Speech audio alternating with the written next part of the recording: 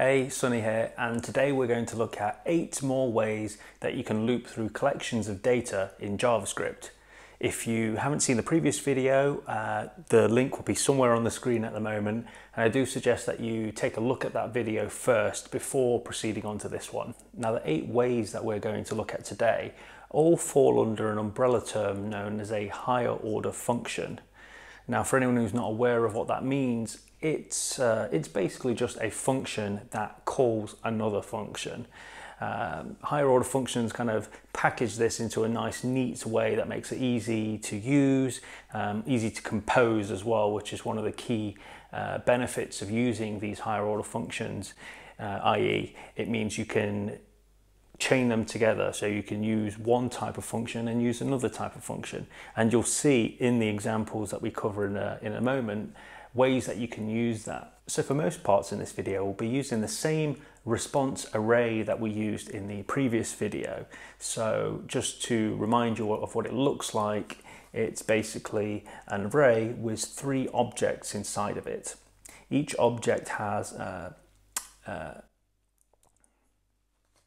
for some parts, we will also be using the addKeyToObject function that we also used. It basically just attaches an additional key value pairing onto any object that matches the criteria inside of the function. So the first type of higher order function we're going to look at is the forEach loop. Now, chances are you've probably seen this one before. It's similar to a for loop, but the key difference here is that with forEach, we don't need to initialize a variable or keep track of its changes throughout the life cycle of the loop. So this makes it, well, I guess easier to use than a for loop insofar that there are a few things that you need to keep track of during its process. So for our forEach function, you can see here that all we do is take the response variable, and at the end of it, we just attach forEach. We then initialize a function inside of it. Now, this is basically what we mean when we're saying higher order function. It's because it returns a function inside of it. We pass in one parameter of object, or obj for short, and then we just run the addKeyToObject function. Now, if we wanted to shorten that and use ES6 arrow functions, we can do by just writing it in the way that you can see on the screen now. In fact, we can actually just write this as a one-line function if we wanted to. Now, there may be instances where you cannot use this one-liner, and that would be if your forEach function needs to handle multiple operations inside of it. So for example, if we also wanted to console log the object. The next 3 that we're going to look at were all introduced in 2015 with the arrival of ES6 or ES 2015, and that's the map, filter and reduce functions. Now, the map function provides an easy way to loop through an array and pull out a specific piece of information from each item inside. So as you know, we've got 3 objects inside of our response array. Therefore, we'll loop through each object and grab a value out of it. In our case, what we're going to do is grab the link from each one. So that would be the href key, and we actually just want the value of that. So you can see here, we've created a variable called URLs, and it is equal to response.map. And then just like how we did with the previous arrow functions for, say, forEach, we just use an arrow function and apply it to obj.href. And what that does is it will just go through every single object in the response array, pull out the href value on it, and they will all end up inside of a new array inside of the URLs variable. The filter function provides an easy way to loop through an array, provide some form of condition, and then filter any items that don't match that condition. So it works similar to how the map function does in terms of how you initially set it up.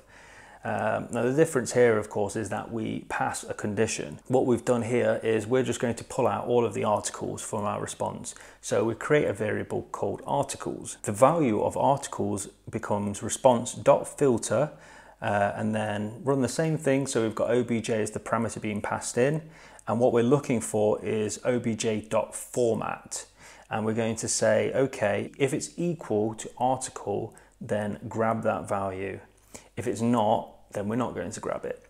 So what we could expect to happen here is that if you remember, our response array has 3 objects in it and only one of them is an article. So you can expect articles to just return one article. These conditions just work in exactly the same way as they do outside of these higher order functions. So for example, if I wanted to pull out everything that isn't an article, I could just invert that condition. The next function we're going to look at is the reduce function. Now I've made a slight change to our response array here. You can see on the screen here that I've added a duration key to each object in there. Now reduce can be useful when you want to do things such as obtaining an overall value by cycling through each object and just accumulating a particular value from there. Now the thing about higher order functions is that they become even more powerful when you combine them together. So what we're going to do is create a variable called overall duration, and the value of this will be response.map and return object.duration. That will give us an array with just the values for the durations. Now what we can do is chain another higher order function onto that map. Now chaining is possible because map, filter and reduce are all functions that can be used on arrays.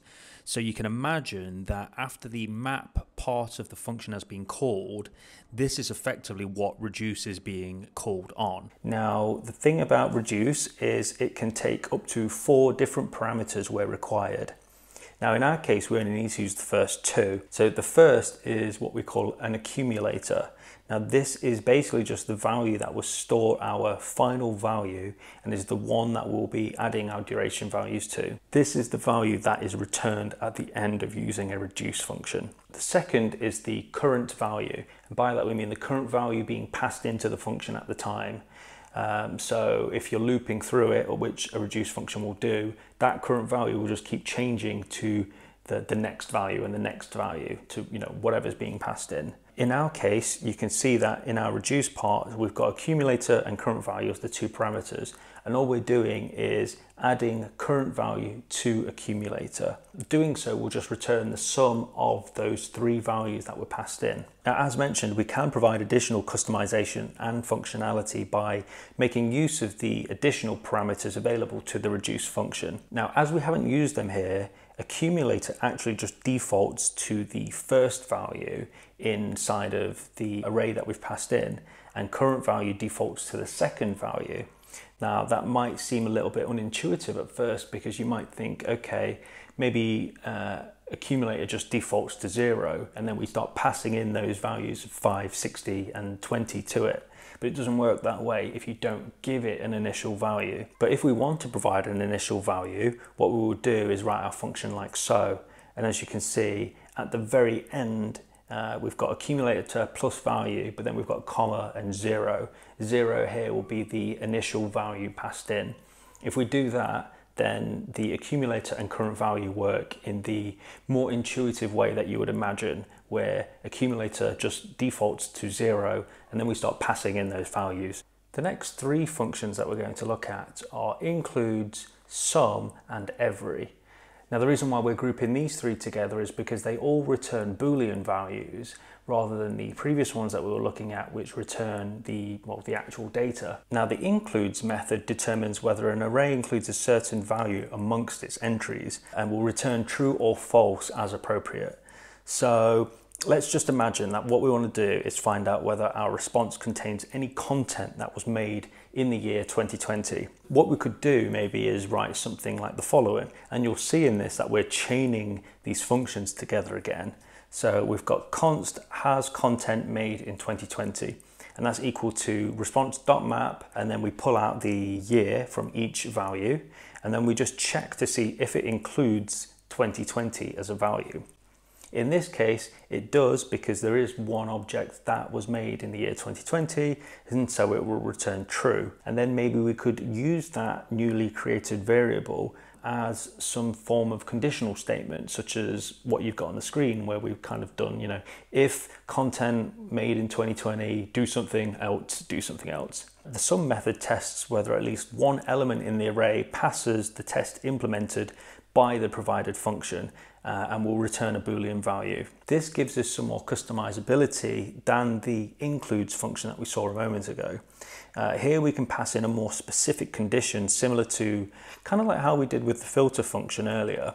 Of course, the difference here is that instead of returning the matching content that the filter function does, the sum function will just return a Boolean value of true or false as soon as it passes criteria given to it. What we mean by that is it will go through every item, but as soon as it hits a match, it's going to stop and just return true. The every method tests whether all elements in the array pass the test implemented by the provided function, and again returns a Boolean value. So the key difference here between the every function and say the sum function that we saw a moment ago is that the sum function is going to return true as long as it finds at least one match, whereas the every function will only return true if every value passed into it is a match.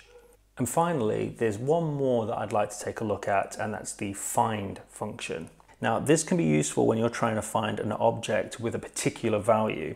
Now, you should bear in mind, however, that this will simply just find the first match and stop there. If you're simply just trying to find the first value or know that your content will only have one match, then you could use the find method. However, if you were trying to return all of the matching values, then it would be better to use something such as filter. If you're in a situation where you don't know how many matches you're going to have, but you just want to return them all, then use the filter function. Okay, and there you have it. So 8 different ways that you can loop through collections of data in JavaScript.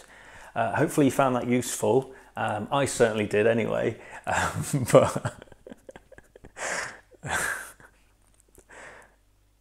that's not even, I don't even know why I'm laughing. And if you found that useful, then be sure to subscribe to the channel for more similar content in the future. Do all the fun stuff that people do as well on the internet, like liking the video, put some comments on there, share it around, do all that good stuff. And I look forward to seeing you in the next video.